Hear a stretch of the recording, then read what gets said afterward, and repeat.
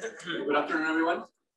Today I have the pleasure of presenting Professor Carlos Paternina, a great friend, colleague, and mentor. I have been working with Carlos for the last 20-something years. When he arrived from his PhD to teach us at the University of Norte. And then I was a student, and I did the master with Carlos, and I taught classes with Carlos, and then we have been collaborating for many years. He's now faculty at San Diego State University in the business school, doing analytics, information systems, software, and is an expert in heuristics, large-scale modeling, optimization, and have been analyzing real problems and solving real world problems and applying them at the private sector and the public sector in Colombia and other locations. So again, Carlos, thank you for coming, and we are all yours. Thank you.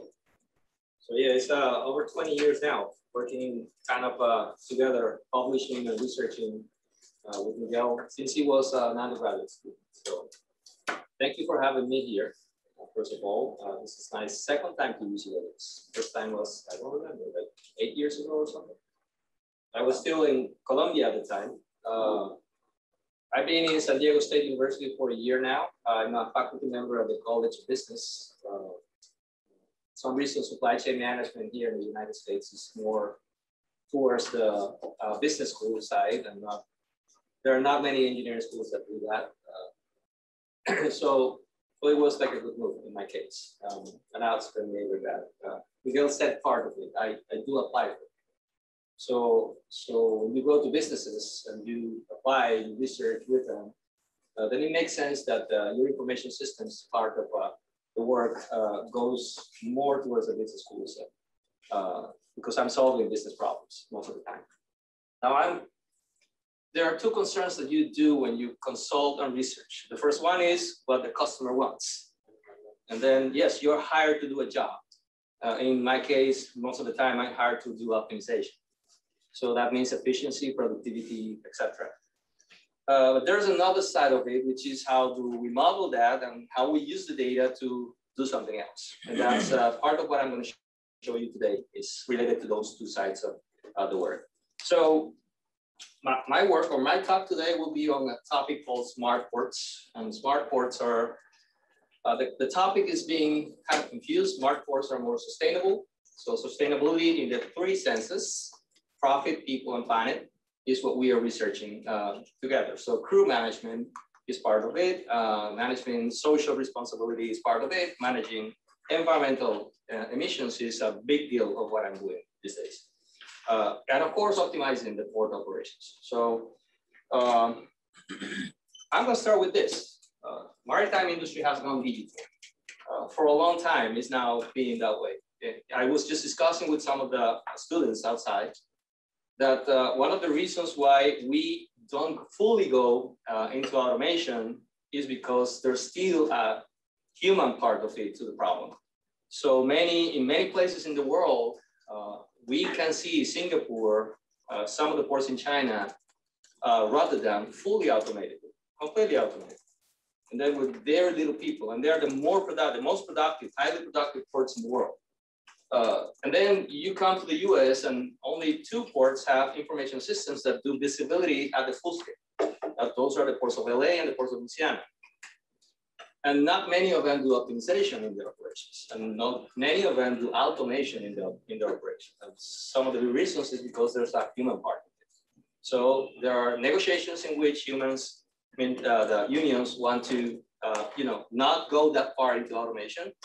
Which is kind of a deal, and we have to work around it. We have to do the modeling based on that problematic. So I'm going to show you problems which are from ports outside of the US. So I worked in Colombia for 27 years before coming back to the US last year. So the data that I have is for 2 ports. One is a general cargo port, and that's where I did the environmental part of it. And the other port is the port of Cartagena, which is a fully automated, optimizable port. It's been working with information systems for specific port operations for over 20 years. So, and it ranks 13 in the world for productivity. So it was good to have the data to work with them together. So we say that the maritime industry has gone digital because many of the things that we can do today, like for instance, the manifestos, the cargo manifests now, the bill of ladings, they are automated, they are electronic, and sometimes they're even encrypted. So blockchain is a big part of that section of management, the cargo interaction at the management level. That's one big deal. So we can have three different types of digitalization issues in the maritime industry. And you can go from supply chains, in which ports are like a big link for any supply chain. So anything that happens in the port will affect us. So if the port gets congested, then we don't get our products at home. If the port gets a strike, then we're gonna need to find our products somewhere else, from somewhere else. And land transportation is a lot more expensive than maritime transportation. So nonetheless, so you digitize the supply chain, and then you have many of the visibility of supply chain now available. We are in the verge of going to what we call the interconnectivity highway in the West Coast ports. So that means that all the ports are going to be connected, and they're going to be connected with the trucking industry. That means that they will have visibility of the trucks, and they can balance or allow to have less imbalances in freight, because now they know where the drivers are, and they can, you know, geofence their operations and do things more efficiently. The second part of it is the digital port. And that's what I'm going to focus on right now. Not on the supply chain part of it, I'm going to focus on the port. And I will talk about that in a minute. And the third one is the digital ship. So shipping lines are going more efficient in terms of fuel, more efficient in terms of size. But when you get bigger ships, you need bigger equipment to handle that. And then you most likely are able to see that when a large 22,000 containers, TEU containers come to a port, you're going to be utilizing 7, 8 docks, berth positions that we call it, from the port at that time, which means you will not be attending or serving smaller ships at that same time, because that big ship will be using 7 to 8 quay cranes and 7 to 8 berthing positions. So balancing that operation with the operation of the rest of the feeder type of vessels and with the smaller vessels is one thing that we have to do. So everything now goes to the cloud. Everything now goes through interconnectivity, and everything now goes to analytics. So the great deal that we do is, what do we do with the data? Many of the companies that I have consulted before they have tons of data, and they had it stored, and they did nothing with it. So that the first reason to have data is because you want to learn something from the data, and that's one thing that we can do now. So the type of management that we are able to analyze now, and the data management that we are able to analyze now is tons of magnitudes higher than we used to have 20 years ago. I was talking to some students. My first paper on reinforcement learning, which is a machine learning technique, came in 2002, I believe. And 20 years later, and there's a lot of people now writing in reinforcement learning. The things that we do today are way different than the things that I did 20 years ago, but there's still the same concepts underlying, okay? So why do we use this digitalization? Well, you have greater flexibility, because for one reason, I'm gonna prove to you that when you automate, when you digitalize, and when you optimize, you get space free. That means you get new commercial opportunities. So from the point of view of managing the port, having optimized the operations will give you more time, more flexibility to be able to accept new service lines. And each new service lines, which will mean a lot of money for the port as well. So productivity actually, in that sense, being seen as efficiency, economical efficiency, is good for the ports, is good for the management of the port, but it's not the only one. You get better integration, you get more transparency. Everything is visible now, except when you encrypt. When you encrypt things, well, then there's a reason for encrypting things, okay? But you get transparency and visibility with those tools. Okay, and I am going to focus on these two at the end. You get reduced response time, and you get lower environmental impacts. And that's the two parts of the talk of today that I will do. So in order for us to be for to work on smart ports, we need to rely on smart information systems. There's no way you can do this you cannot do this by hand. You need an information system to put things together, to connect, to tie, to process the data, to prepare it, to mine the data. You need information systems, okay? So just to give you a heads up of how has been the evolution of this concept. This is part of a paper that I published in 2020 in Transportation Research Part A, and it was around the evolution of core community systems, which are the information systems that give visibility to the port. That means that they have everything together in that platform, from the manifests, the cargo manifests, from the digital platforms that the vessels have, to the possibility of connecting with freight brokering systems, to the possibility to automate in the use of port equipment, such as ridge stackers or anything that handles materials there. There were 48 PCS software implementations in the world in 2020 at the time. So I might think that there might be 50 plus now. And the deal that we have now is that we're introducing machine intelligence to make decisions or help us make decisions in a more intelligent way. Now, what we look for in a smart port platform, we look for management and training. We look for energy and environmental issues. That means we want energy consumption to be efficient when we manage things automated. We want security and safety. If you have everything connected, there's a very little, cargo contamination is always an issue. Any port in the world has it.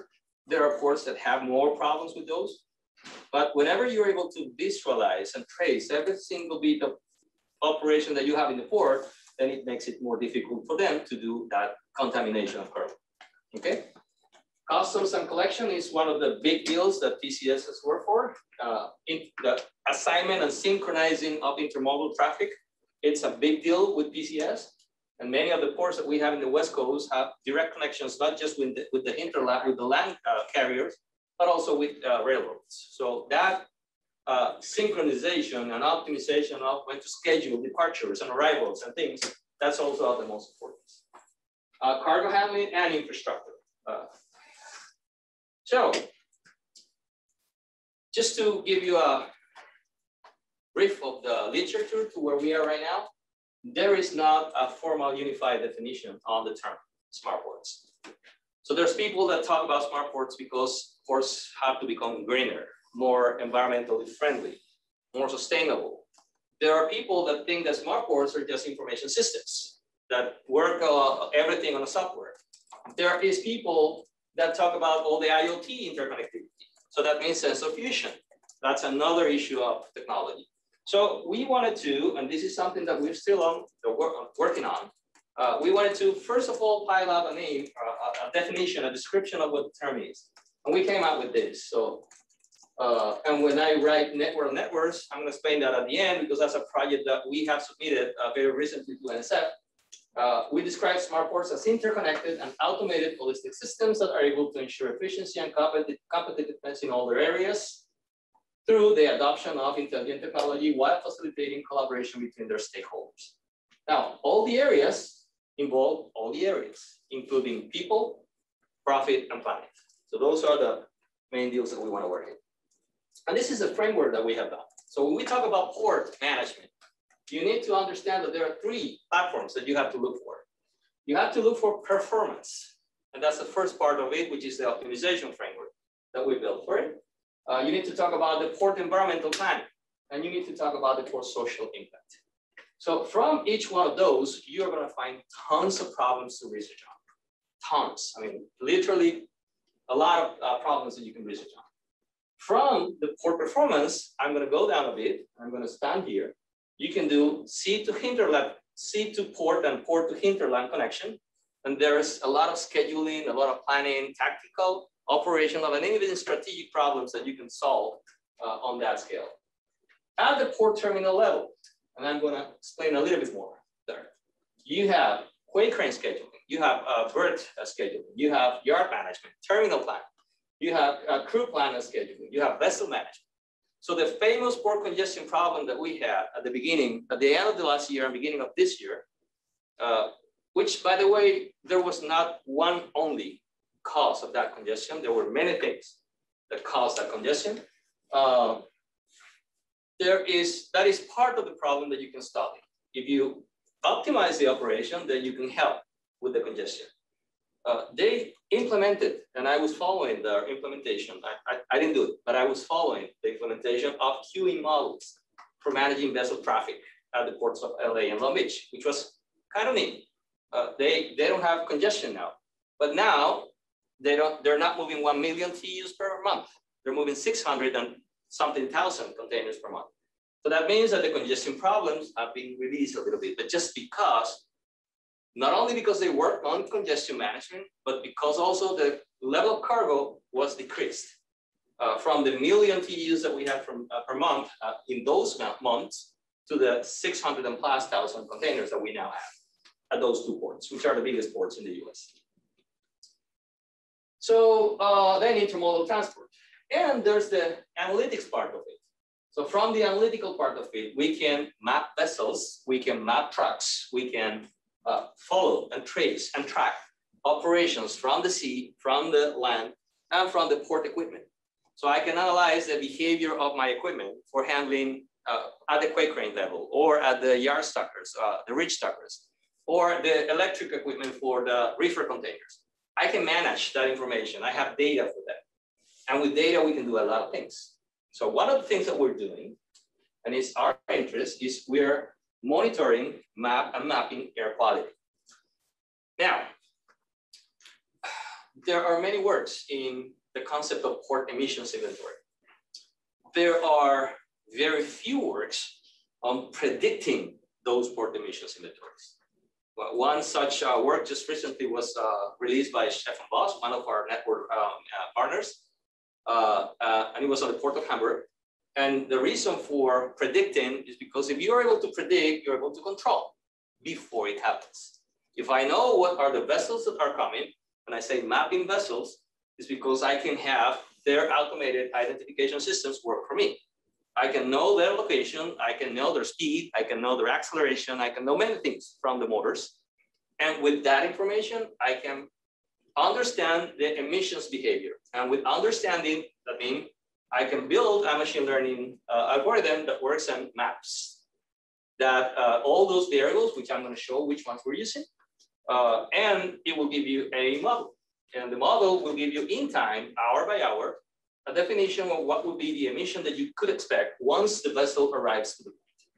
That's interesting to know, because if you know that you're about to cross the threshold for regulations from which you start paying penalties, you can do many things. One of the things is you can stop the operation. Now, I don't want to tell you how much it costs to halt 1 hour of operation in the Port of LA. It's millions of dollars, okay? So you don't want to halt operations. You want to be intelligently managing operations. So what you do with that information is, instead of halting the operation, you can sequence the vessels to give more space for those that will allow you to decrease the level of emissions at that time. And then the optimization changes the objective function. From a purely productivity-based objective function, you now are constrained to not cross thresholds of environmental issues. And then your sequence will give you, or the new sequence will give you an opportunity of not losing that much productivity, but keeping in track the emissions that you do. That's basically one of the things that we're doing. So that's the framework that we're proposing, that I'm using at the moment. And the experimental plan that we have is, as any design of experiments that you have done before. So I'm not going to go that deep into this. Unless somebody at the end wants to talk about it, I can come back. So just a graphical description of what we're doing. Our concept is smart ports. I'm not talking, we're not understanding the problem of governance because that depends on where you are located in the world. So for instance, the ports in the US we do have port authorities. And those port authorities typically are landlords. That means you're leasing the space to terminals. And the terminals are the ones that operate the port activities. If that happens, you can only work efficiency with the terminals, not with the port authority, I mean. But you can work environmental issues with the Port Authority, not with terminals, because the ones that are responsible for managing the environment are the port authorities. So that's how it works here in the US. If you go to Latin America, from Mexico downwards, you're gonna find that the port operation is done by the same port authority. And sometimes you don't even have a port authority. So in a country such as ours in Colombia, we don't have port authorities, we have port concessions. And those concessions are public-private enterprises or partnerships that come from 20, 30 years ago.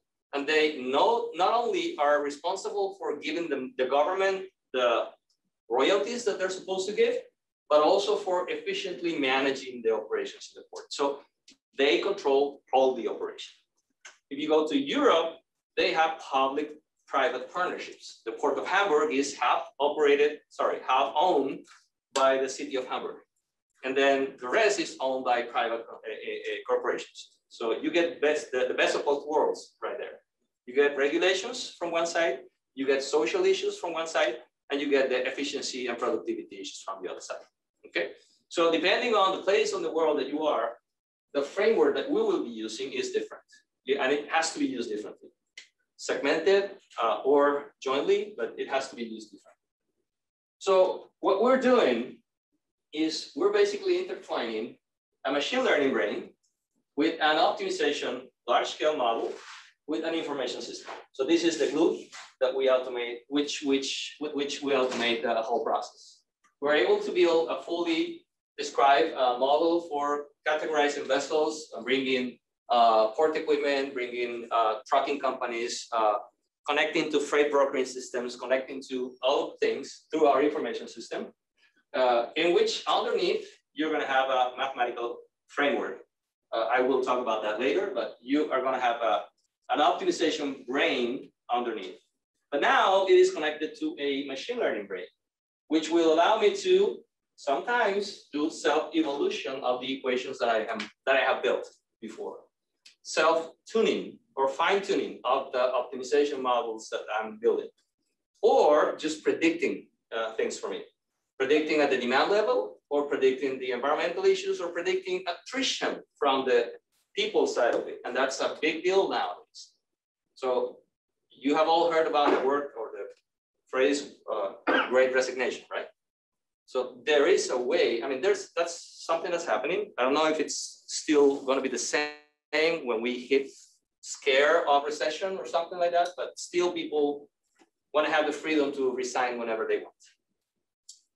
You can predict at a great scale, not at the micro scale, you can predict the moment at which attrition is going to occur.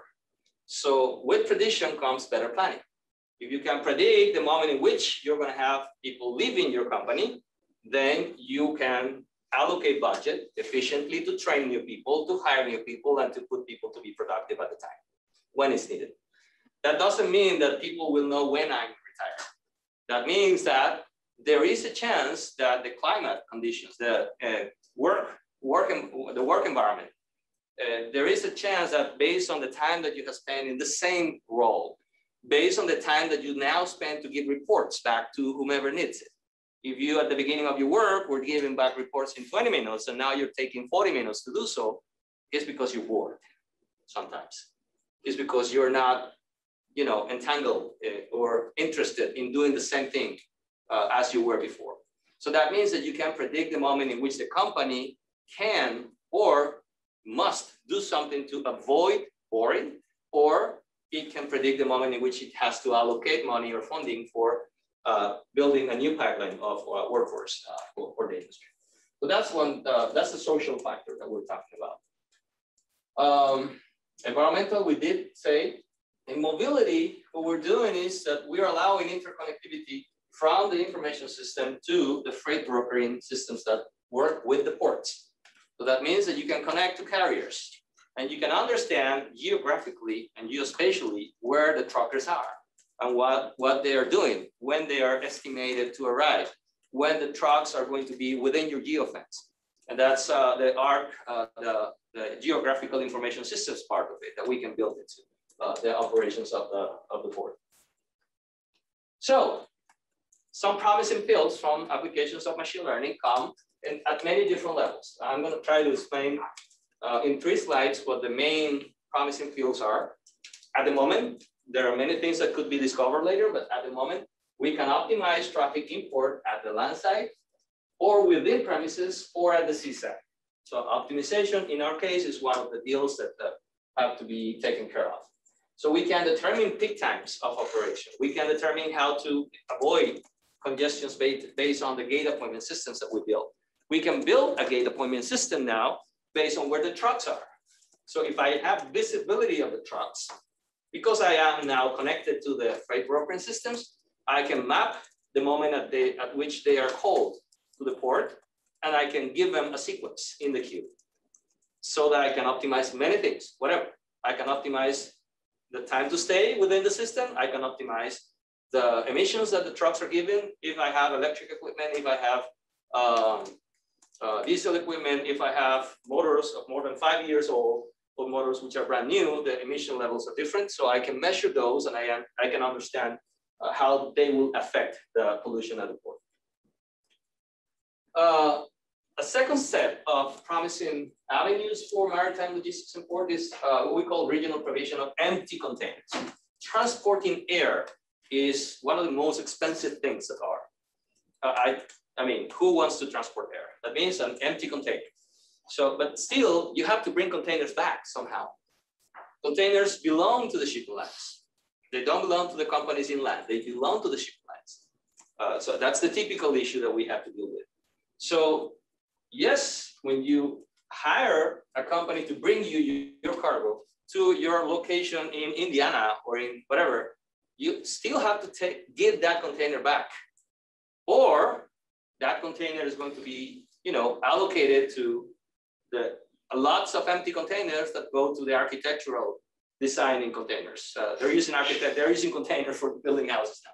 So and offices, field offices.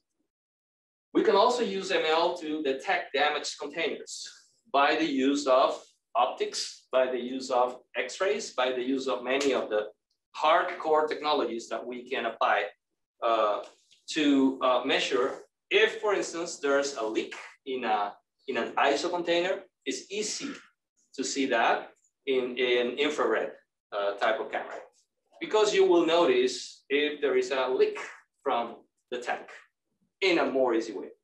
Okay, so if you use technology that is /IoT sensors to give you information on how the containers are arriving to the port back from the customers, or how are you giving the containers, then there's a good chance that you can manage to detect more easily damaged containers each time.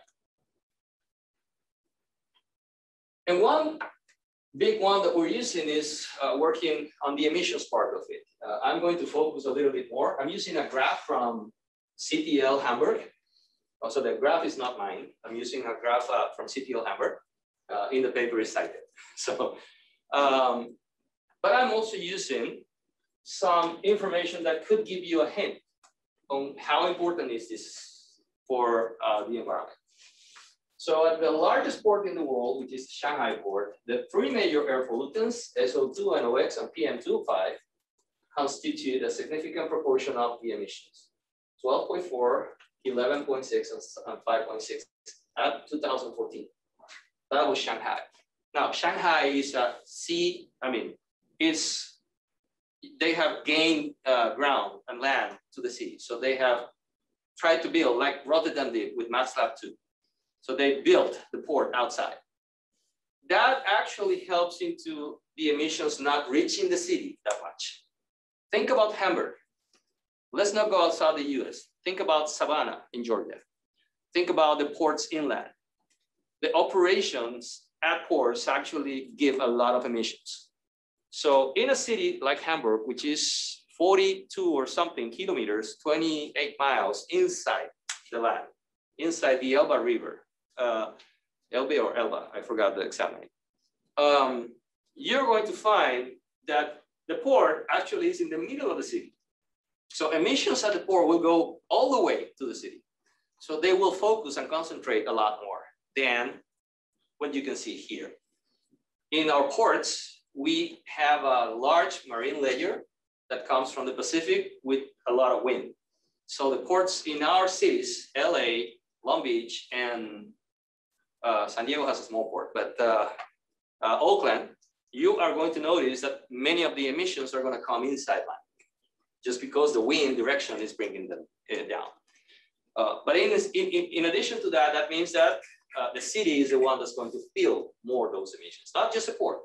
Emissions at port will leave the port rapidly, but they will come to cities.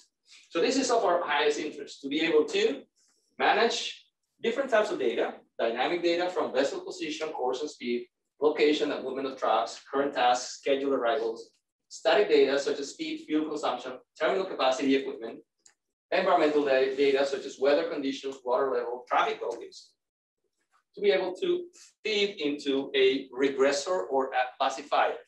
In our case, it's a regressor. We're using an AutoML type algorithm to learn regression equations onto how to map the variables from vessels and from the many data that we can get a hold on towards 2.5, SO2, or PM2, PM10, PM2.5, etc. All the pollutants that you can find. Oh, so there's a last paper by Stefan Voss and some of his students that work exactly, we're working around the same issues. Now, the data that I'm handling is different to their data, but it's exactly the same kind of work. And what we do is, yes, we do have this brain here. So this is what we're building, automated learning models. But we're comparing different modeling tools. So we use artificial neural networks. We use typical nonlinear and linear regressions models. We use random forestries. We use many tools to prove different qualities with the data that we were given. And at the very end, we found out that the AutoML T-plot regressor was giving us a high level of prediction capability without having to generalize. I was using only 60% of the total data to learn the capabilities, to learn the equations that the T-plot was able to find at over 99% sometimes. Now, I'm one of those people that if I find a 99 point something percent of predictive capability, I don't like to use that model. Because I need to give space for error. I need to give space for more unpredictable things that could happen. So more data that I'm not seeing. So I want to be able to generalize more. So although we have a whole bunch of very good results, at the end, we ended up working with the one that was not at 99%, but other that was around 92, 93% of capability of prediction. And it worked better when I fed new data. So the cross capabilities of the learning model are a lot better than the already existing ports emissions inventory frameworks using equations with many assumptions. The things with this thing is that you don't need to assume anything at all. Just let them learn. That's what you do, and it's a lot more easier in that case. When you do specific mathematical modeling of port emissions, there's a lot of assumptions that you have to make. So what we're using to do that. So this is the kind of data that we fit into the networks. So we have the type of motor ship, the type of load, the date on which ship docked at the port, the docking time, then on which ship sailed from the port. Many things, engine speed, EM fuel, AA fuel, engine speed, power, all of those variables were fed into the network. Now, if I'm not mistaken, the inner layers of the neural net had over 250,000 nodes. I don't remember the exact number right now. But that means that because we have a large number of input variables, and that is on a time basis, so that means that it's going to have, you have to measure that on times. That means you have more inputs. You're going to have a lot more inner network nodes that so that you make a valid neural network. Okay. Same with the regressor using AutoML. What else? Okay, so that was the emissions part of it. Why do you want to measure emissions? Yes, you want to be sustainable. You want to be more friendly with the environment, but you also want to help the productivity of the core not to be affected by that. So that's the second part of it. We're going to move into productivity, and then I'm going to give open questions for future research that we have on this same topic. So on the integrated optimization framework, we wanted to go, this was a real case study. So this was not just let's go use the data that Maisel and the other authors have published widely, and then people do birth scheduling with that data, people do quake crane scheduling with that data. People do some sort of integration between birth and quake crane scheduling. No, we wanted, we were hired to do a job. So we had real data at the time. So our framework actually works towards the full continuum of optimization in the port. So the only thing that we were not able to do at this time was the connection to the geofencing of the trucking carriers. We were able to do and optimize only until the gate appointment systems. That was it. But then I did gate appointment systems with the trucks that were already telling me that we're arriving. That means I have an estimated time of arrival given by the trucker, not given by my information system. On the remaining parts of it, we were able to have all the information within the information part system. So we developed a library of multiple smart models for the optimization of ports, independently engaged in parallel, but mathematically coordinated. So there is a brain that makes everything be glued together, okay?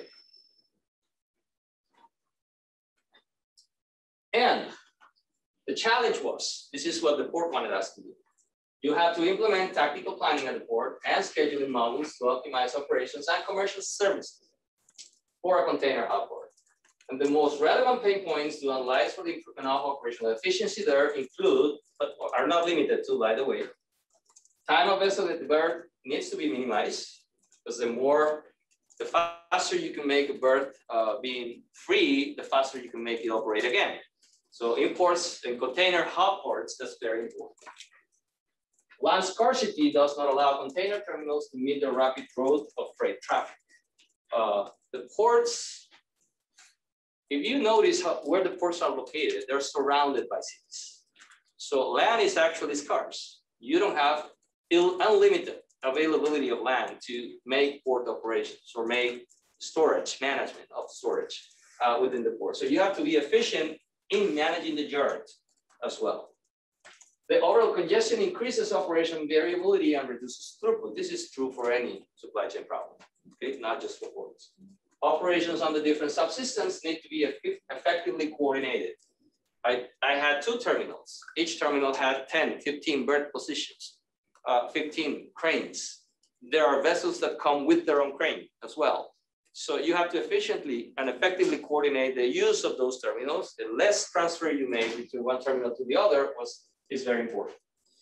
And the logistics of container terminals has reached a high degree of complexity. There's a lot of things that now go underneath those ports, especially when you want to automate. Then again, I brought this back. Okay, this is a service. Just to understand what a service means in the port operation is a frequency of a shipping service. So this is how it's built. So this frequency actually runs every 14 days. This is a fortnightly service or bi-weekly service. That means every 14 days, the ship comes back to the port. And it does always the same route. This is not handled by the port. This is handled by the shipping line. So we have no control on this. Okay, we have control on what happens in the time window that the vessel comes to the port. That's where we have control. But we don't have control of the routes because that is optimization done at the shipping line, not at the ports. Okay. Types of data that we get. We have data for resources. I'm just showing here the quay cranes and the vessel cranes. But then you also have reach stackers. You have the energy racks to plug in the reefer containers. You have the AGVs going around the port. You have physical manual trucks being driven within the ports. You have, this is a matrix of connectivity between the services that we have. That means, since this is a hub port, you have operations that come from one ship to another. So this is the level of communication that those ships, those services have to be given. Okay. The port of Cartagena only manages 30% of the cargo goes inside the country. 70% of the cargo comes to the port, it's unloaded at the port, and then it goes back to another ship because it's a hub port. So it's a hub and spokes model, basically. So to not burden you, unless if you want, we can talk together. I can show you the mathematical equations later at the end, because otherwise we don't have time to explain the whole thing. The mathematical model shows an objective function of the integrated model prioritizing cost of transfer and the cost of penalties for non-compliance with service time windows. So with the following set of constraints, you have constraints on resource assignments.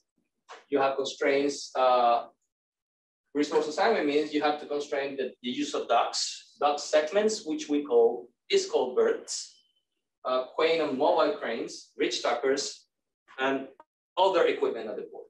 You have to coordinate a period of time. So in our IoT-based information system, a big deal is how we manage events. An event is anything that changes the system. So to manage events, you actually had to do a lot of coordination for time. So there's a set of equations that we build that tells us to be able to coordinate the occurrence of every event to what happens with the equations and the parameters in the equations. A big deal with that is because we're event driven, you have to deal with something called multiple events happening at the same time. So if something in the rare event that there are multiple events happening at the same instant of time, you need to be able to handle that. Otherwise, your system will miss one event. And I don't know if you have dealt with this. If you use simulation, that's one big deal in simulation as well. So if you use it in information systems, which are highly interconnected with IoT sensor information, this is a highly important deal, because if two events happen at the same time and you miss one, then you might not schedule correctly or appropriately the operations report. Okay. The fourth one is the planning horizon. So it defines the planning horizon required to develop the operating plan. And the planning horizon depends on whether the container is going to be unloaded, is going to be stored, is going to be allowed to enter the country, or is going to go back to a forward connection. Yard inventories. It models the behavior of inventories and their relationship within the capacity in yards for each terminal. Movements. This block of equations and constraints ensure that the program movements correspond to the planned movements. And terminals and services. When I talk about services, I talk about shipping frequency line services. This block of equations determines the number of units, container vehicles transferred between terminals according to the service terminal assignment made by the model. Just to give you an explanation of how this is understood in terms of berth scheduling, you have to check for every possible location of the ship at the docks. And then there are some locations of the ships which are non-feasible because they're used at the same time, or because they go outside the time window. And if you go outside the time window, this has to be penalized. And actually, just as an example, an hour after the time window for a port as busy as the port of LA would be of a cost of $75,000 to $80,000 in penalties from the port to the shipping line. So that's very important to not allow to happen. Okay. Our solution is based on an information system. So we actually wanted to take advantage of optimization methods for parallel massive optimization problems and do something that we call decoupling the problem. That is, we use vendors methodology, vendors partitioning to be able to handle subproblems within the optimization model, and then parallelize the optimization model of each subsystem, which was also connected. So every output from our subsystem was input for another one. That's what we use there. To solve the partition problem, we use two alternatives. The third issue here is how to implement it in an information system. We use a math heuristic coordination, which was an empirical type of handling that. We use exact mathematical modeling based on Bender's partition theory and modify it to solve integer problems. Remember, Bender's is continuous. The original partitioning of, for Bender's works in continuous problems. So when you have integer, and most likely in our problem, combinatorial optimization problems, you have to kind of constrain the way you optimize the submodels in the sense. And this is what you would look like at the end. Like this is what the port managers will look at. This is how they understand it. So you schedule it on a Gantt chart, simply, right? Now, what's behind that? There's a lot of modeling. And what's on it from the optimization perspective is that you're going to find a lot of ones and zeros. This is the assignment or the allocation problem, services to terminals. So that means this is the typical allocation that they were given. And this is the allocation that the model was able to find for that specific case at that specific amount of time. So you can see, and you can see on the right-hand side that when we ran the models, and by the way, we proved different optimization solvers to run the different problems that we wanted to. The one that always gave us a solution was simplex. So we tried simplex, Burovi, Express, and CBC. And we wanted a stopping criteria. So until this problem, simplex was giving us best solutions than any other. I mean, here I was able, this is the basic tuning model. So I found no problem here on any of the solvers. But when I ran the real life problem, then we had a winner at the time. We had simplex performing better, okay? And my stopping criteria was 18,000 time units. So there were over 3 million iterations for simplex, over 7 million iterations for Burovi, and over 64 million iterations for CDC at the time. When I say gap, is that if you have run these solvers, you will know that the solver will give you a best bound, and it will give you the best solution found. So the gap would be the difference between the best solution found and the best and the bound that the solver gives you. That's what we find here. So this is 10%, 23% outside the gap. Now, is 10% okay? Remember, we're not force tracing here. We're solving a real port problem. So for real life solutions, you need to give solutions in real time somehow. So what we're doing here is being off or doing the optimization based on a stopping criteria, which is accepted by the port to make decisions, okay? When we went to a bigger problem, then only simplex was able to give us a solution at that time with the same criteria. I can get solutions with all of them. The problem is how many iterations I have to give to each one of the solvers and how I do parameterize, how do I customize the different fine-tuning parameters on each solver. That's not the most important. So if your modeling people is more acquainted with GAMs and how to manage the parameters for simplex, it will most likely give you a better solution using simplex. So this solution is highly dependent on who is modeling, okay? Just because the way you program the code in each one of these solvers is dependent on the capabilities of the person that is doing the modeling as well. So it might very well be that for other people, this might be different. I mean, for other codes, it might be different. So for given some kind of common ground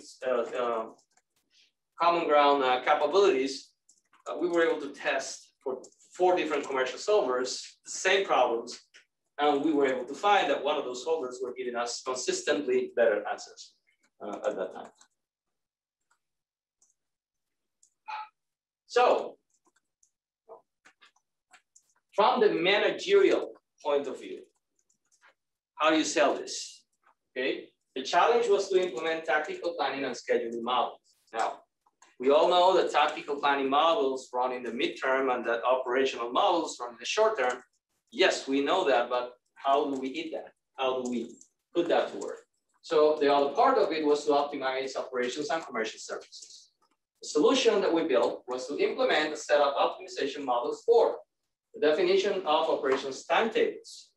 That is, like you assign the rooms on a university setup. How do you schedule the use of the rooms? Same here. How do you schedule the use of birds, the use of cranes, the use of all the resources, and how do you synchronize their use with each other? The allocation of ships to docks and cranes to ship. to optimize the management of shipping services in the two terminals of the port of Cartagena. Okay. And the result is that we have now mathematical models that allows us to optimize operations of port 4, planning the terminal services assignment. This is a tactical planning problem. Planning events in the port, which are specific things that come, like a cruise. That was not a regular line. We do have, like for instance, it was interesting for me to know that San Diego has a cruise season, which starts in October. Why not in the summer? I mean, it was kind of weird for me. Then I learned that that's the way they are organized because their same vessels go in the summer to the Atlantic. So they have a scheduling problem and a planning problem in place for their operations. So planning events in the port, it means that sometimes you have a, how do you say regatta in English?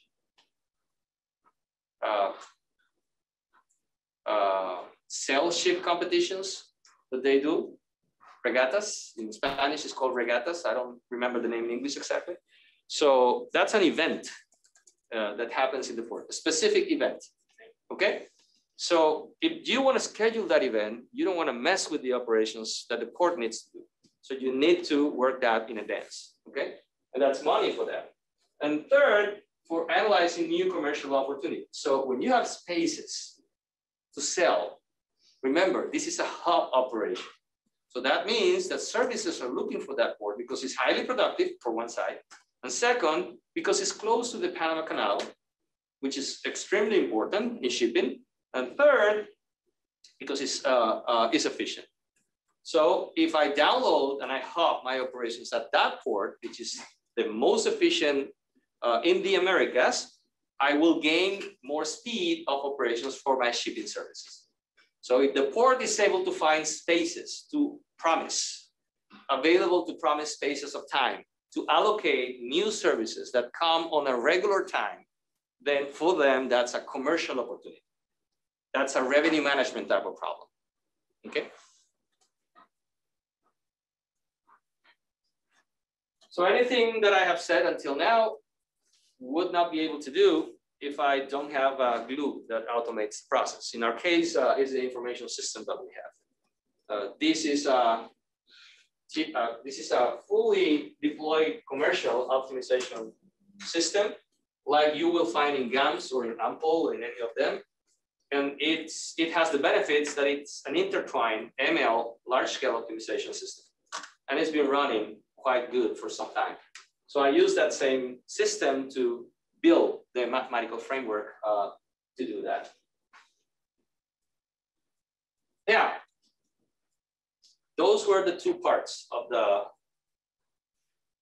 say, the research works. One of them, the optimization problem, is targeted for transportation science. The second one is targeted for transportation research part D, which is the one that handles environmental issues. And the second one was already submitted. So the port's emissions problem was submitted. The first one was submitted. The port's optimization problem still to be submitted. Now, what do we want to do from here? I don't know if you know this, but we recently submitted a grant proposal to NSF, to the AxelNet Office of International Exchange things. It's called AxelNet. And what we're creating here is a network of global research in ports optimization, ports operations, smart digital ports. That's the main goal. So yes, we do have in the US a small network created, in which UC is part of it. And we're expecting, hopefully, fingers crossed, that grant is approved. But we do have people in the West Coast, in the East Coast, and we have a port in the Great Lakes. We have a colleague at Sony in Buffalo that wanted to be part of it. So this is something that we're creating at the moment. We do have people in Colombia and Chile, and we are expanding to Brazil. University of Sao Paulo is now joining the network. And we have the main node of this network is in Germany at University of Hamburg. And it's good to have them aboard, or that they have us on board, because they are leading the way in this research in time. So let me go. This is the main goal of the project. And I'm telling you this because most likely we will be looking for students as soon as next year. So we are willing to convene this network to collaboratively build a unified knowledge framework on the concept of smart ports. That means that we will be increasing the mathematical libraries, the mathematical optimization libraries, the machine learning libraries on this framework to be able to study the same concepts in different governance models. That is, the ports on the West Coast have a different governance model than the ports in Latin America, than the ports in Europe, than the ports in Asia, than the ports in Oceania. Okay. And these are the three specific goals that we have there. Okay. To develop a highly interconnected knowledge-based state-of-the-art research and tools to share among the network's users, to widen the spectrum of research in smart digital ports, and to enhance the international collaboration of research in this area. So with this, I'm going to end my talk. And if anyone wants to talk to me about the mathematical modeling specifically, I'm open to it. So if you want to do that, it will take a lot more. The paper has 77 equations, so it would be better for us to meet aside this. So now, I was asked by Anne-Marie to talk about how we deal this with policy. I'm not a policy guy, but I think that if we can talk to regulatory agencies and try to implement prediction of emissions instead of measuring the emissions, we can work better. Okay, if we can do this implemented to all sorts of economic sides, from the line transportation, from urban regulations, if you can, get connected and send information to a brain that actually is able to understand what's the level of the real, true level of emission, not the estimated one. What we do nowadays is we go after 6 years to test our cars.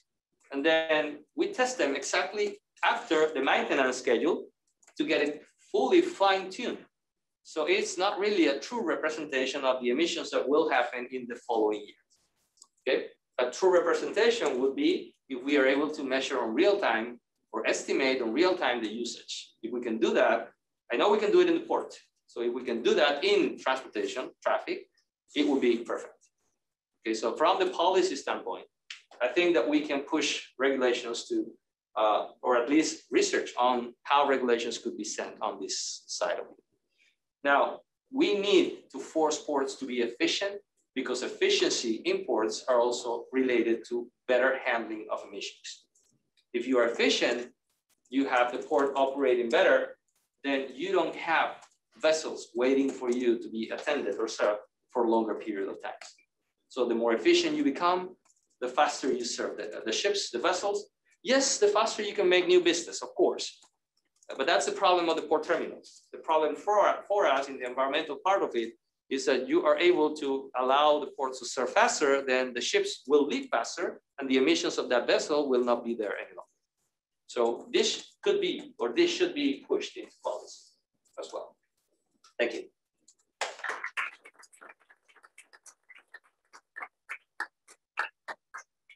Questions? What's the time? I was not keeping track of the time. Yeah. Yeah, thank you.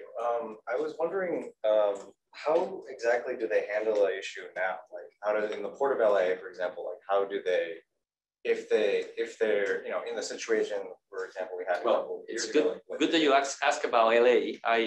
I started collaborating with the ports of LA and Tampa in Florida. I started collaborating with LA in California. And the way they handle it now is they have a task force. That task force keeps tracks of emissions. Keeps tracks means the emissions already happened. So they report. And the way they are doing the changes is they're changing to electrical equipment. They're changing, they're giving incentives to the carriers that use electrical equipment. That's how they handle it from the management part of it. But they're not predicting right now. That's the reason why they want me doing this with them is because they're not doing it. So, and it seems they like it. They like that you can predict this. And that's the trend in Europe. And Europe always marks the trend in ports management. So they want to do it. Now, the only thing they do now is just register and monitor. So, but you need the existing data in order to train the. I do need the data to train. Yeah, you need of course. The data to train anyway. So but the good thing is that I forgot to mention that. I was running fast on that part. So where do I get the data from? If you see this image here, this one will give you a good idea. So if you see this image here, the data, you will get it from freight brokering systems. You will get it from vessel automated identification systems. And you will get it from port equipment. This is the only one that you control in the port. These two actually have to be connected. The good thing about it is that the AIS system now every port has it and you can rent it. You can buy it. And what is the AIS system? AIS is the vessel automated identification system. So it gives you everything from location to the motor, the use of fuel, acceleration, all the variables that you saw that in the table that I gave you. All these set of variables, you will find them from the AIS.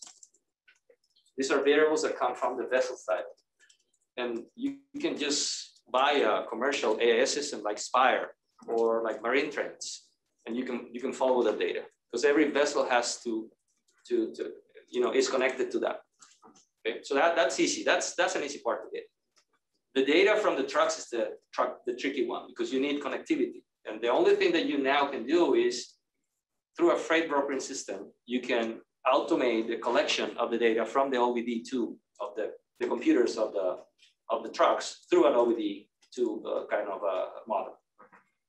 And you can do that in real time too. Well, let's not call it real time. Every 5 minutes you can get, otherwise it's too expensive. Okay. The information from the port is from theirs.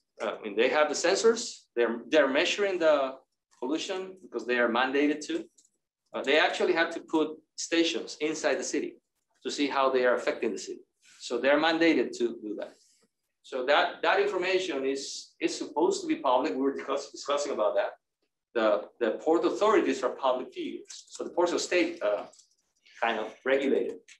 So yes, the information is public, but in order for you to get direct data from their information system, then you need to talk to them. And that's where I am doing a lot of work with the Port of LA now, because that's where it takes. They sent me to work with WAPTEC. WAPTEC is their port system, the port community systems provider. That's the technology. So I'm working with the port, but through WAPTEC. Okay. So we're getting data in real time. Cool. Thank you. Great. Like 6 questions. The last one. No worries. You can call me later. On refueling, what percentage of the operations do you think? Bunkering, you mean? Yes. Yeah. Okay. How much time, demand, and pollution could you allocate to refueling and type of fuel? Interesting. Does it vary? It's not on the terminal models. So you have to allocate a specific submodel for that as well, which we didn't. So that was must be done. Those people that come here. So there are 3 things of why shipping lines choose Cartagena. One is because they have the only shipyard around that is able to do maintenance to large vessels that come through the Canal of Panama, the Panama Canal. The second is because they are very productive, and then going to Cartagena will mean that they have enough opportunities to be on time to the next port. And the third one is because there's also bunkering there. The bunkering activities are not handled by the port. It's a different terminal, so I'm not controlling them. I didn't optimize it. If you want to do that, then you have to include the submodel for the bunkering part of it to the operational model. But we didn't do that. So, but thank you. That's interesting. I might think about it. Thank you.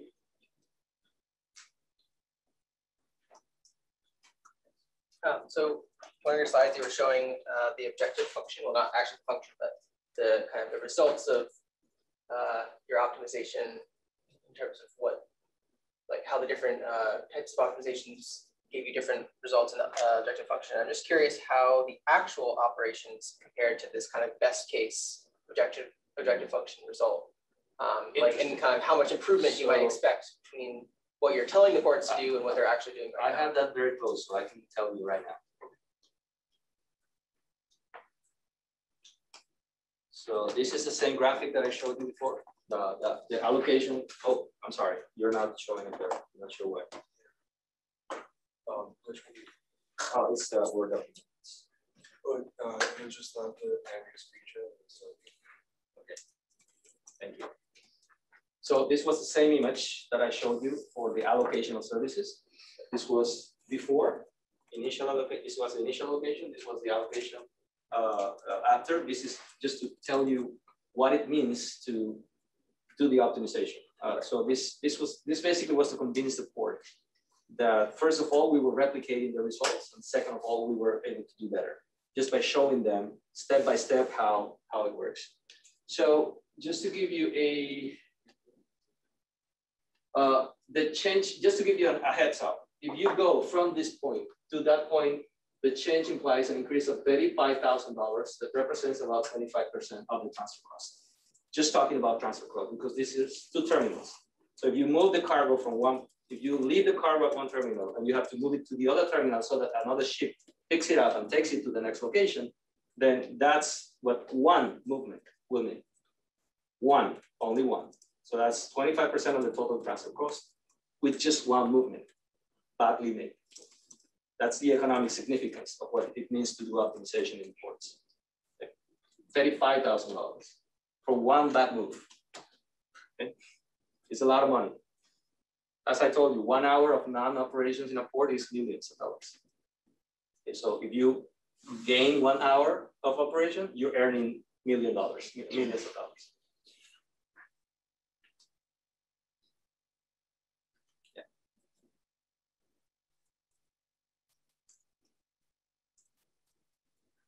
Yeah. What kind of neural network are you using in your model? What? What kind of neural network? Neural network? Yes. Is it Well, deep or is it a shallow one? No, we're not using deep networks at the moment. So, which is part of the future research that we want to implement. We're using highly correlated and connected models, but not deep models. So we're not doing RL within the network. If that was your question. Yes. Yeah. So no, we're not. We're just using plain artificial neural network models with back propagation strategies to try to learn the equations. So we're still trying, improving. So it has one hidden layer, yes. It does have one in layer at the moment. Yeah. So you have how many nodes you say? It was 200 and plus of the initial nodes. So you just multiply that times 2 for the inner layer, and then the number of outputs were like 10 to 15. So it was manageable at the time. So, but if you want to be more precise, we do want to go into the deep neural networks to learn what happens there. And we want to give the network the ability to self-learn. So that is able now. We can do that. So, but yeah, the interesting part of it is how we connect the network to the optimization model. That's interesting itself, because in order for us to be able to, I mean, it's easy to get a result from the network into the emissions and then put it as a constraint in the optimization model. Yes. But when you allow the model to self-evolve and to control itself to, hey, there's this kind of events that I've not seen before. These are the suggestions that I give you into a modeling equation. Pick one. And then maybe it's none of them, but maybe they will give you an answer as to how to build a new equation. So that happens all the time. Is it a dynamic prediction? It is. It is dynamic. Yeah. So you use the output of your optimization as a training procedure for the neural network? I do use the output. It's a cycle, by the way. Yes. You use the output of the neural network to constrain the model. Yes. But then you use the model to optimize, and based on the solution, you feed it back so that you learn, again, the new value. Thanks. Thank you. Interesting question. It's, yeah. So again, on the optimization, can you explain the gap? The gap is choose the CPLEX, and how do you measure better answers? Yeah. Okay. The better answers is the ones that you get after so many iterations. I mean, you have to give a stopping criteria. In our case, the stopping criteria was the time that they need to do decisions. So we run that to 18,000 units of time, which is 18,000 clocks of the computer at the time. The first part of your question is, what's the gap? The gap is actually given by the solver. And what we use is the solver calculates a best bound that it thinks that it can reach because of the bounding methods that it does. That best bound is not always achievable.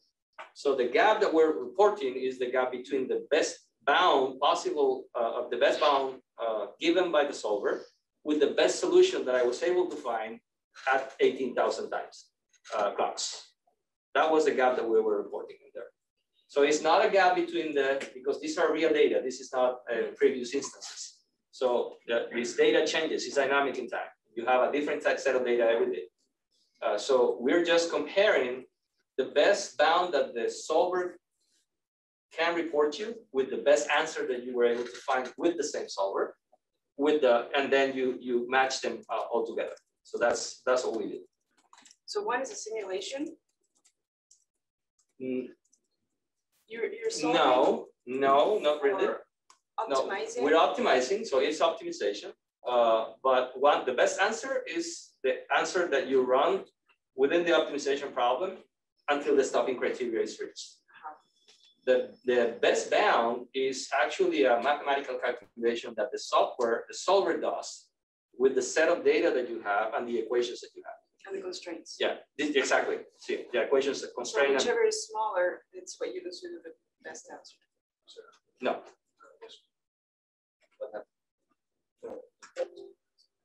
Oh, it's because it's not in PowerPoint. So let me just put it in. No, let me go back a little bit. So you have the data. It changes day by day. You have, your model is already set. The number of, the amount of time that you're gonna run that model is set, 18,000 clockwise, clock ticks. In 18,000 clocks, you are able to report an answer from the different solvers that we use. That is what we call the best answer at that time. The constraint is 18,000 time units. The solver is also able to give you an answer called best bound. So that's not from our side. That's something that's the solver, either Gurobi or Ciplets. They calculate itself based on the mathematical equations, the restrictions, the constraints that you have in the models, and based on the data that you have of that. And that one is not time bound. It's not time bound. That's how you. Yeah, so exactly. Yeah, the smaller difference will give you the better answer. The better answer within exactly. the time frame. And sometimes it's the only answer. I mean, when we ran the larger models, we were only able to find answers with sequence, not with the other three. Imagine that it is found to be the truth. Yeah. So you don't know the truth. No. The imaginable truth, because you don't know if you can reach it, right? You know what's feasible? Yeah. That would be the optimal, Exactly. the ideal. Exactly. And whichever is closer in the time frame you have, that's Exactly. what you call the best answer. Exactly. Now, I can run this indefinitely, and then most likely I will get the answers from all of them, and most of them will be very close to each other.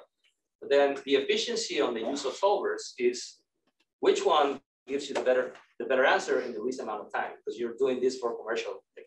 So that's in our case. That's what you want to give them a service. They might hire you again for a different problem Yeah. event or network. Yeah. So it's dynamic. Yeah.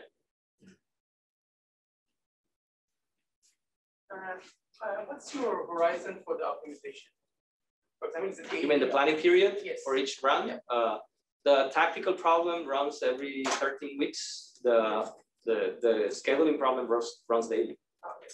And is it possible to use recurrent neural network instead of the simple network?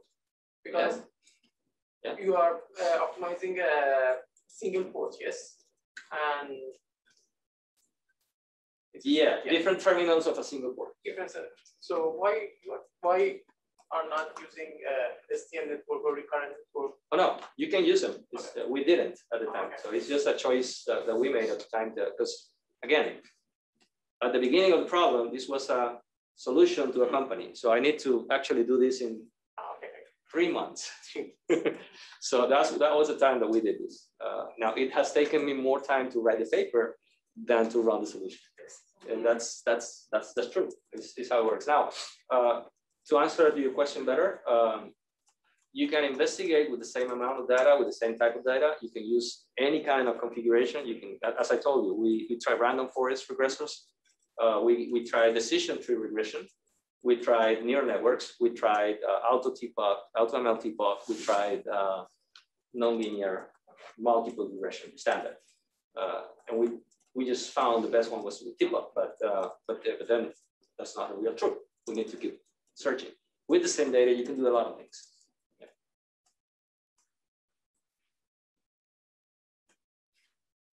Final question? Let me get closer. I'm not 20 anymore, so I need to get closer to here.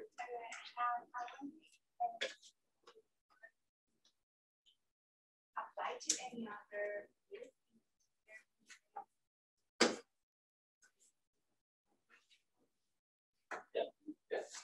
By the way, I did vehicle routing a lot.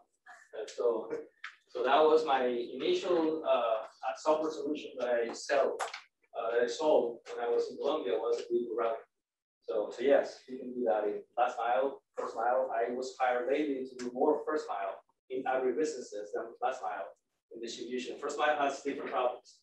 I learned that California does a lot of first mile solutions too. So because there's a lot of agriculture here. So yes, you can transfer. I mean, the mathematical framework is universal. The mathematical model is in particular for the ports, but you can do mathematical modeling for any problem. And nowadays, I mean, 20 years ago, I used uncolony systems to optimize combinatorial problems. Nowadays, I just run optimization, mathematical optimization. I don't do. I mean, I do learning. I do reinforcement learning, and ANS is a type of reinforcement learning, but I don't use them to optimize anymore. I use them to learn. And then I optimize using mathematical, parallel, massive frameworks to optimization. Because they give you optimal, optimal values. And now the time is, it used to be a problem, time of solution, 20 years ago. It's no longer a problem. Optimization, pure mathematical optimization, no longer has the problem of dimensionality that we used to have before. So, especially because we are now massively doing this in parallel. So you break the problems into small sub-problems, and then you solve them in parallel, and then you connect them back together. You feed it, it's a feed-forward type of problem, and then you get solutions in really reasonable amounts of time. Okay, thank you so much.